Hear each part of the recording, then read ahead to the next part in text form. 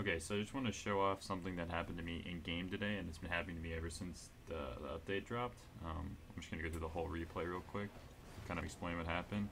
Basically, the game like ate my jump, and I didn't understand why. So I flip here, I land, and I jump, and I don't know what happened. So I went back and looked at it.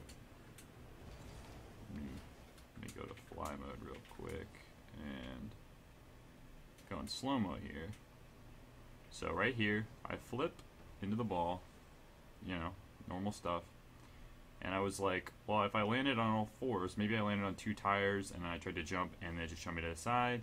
But I went back and watched it, and the game apparently gave me a third jump that I used before I even hit the ground, causing me to sink into the ground and then, you know, not being able to use that jump. So I think I saw someone, I think it was Jerry or someone on Twitter was talking about it, and I didn't know how to describe it any other way than this. And this is the perfect way to describe it. Is it literally, it essentially gave me a third jump because I just front flipped right there, and it just, I don't know. I don't know if this is just the servers or what, but something is clearly fucked because you can see the jump happening before I even make contact with the ground. And that has happened to me quite a lot.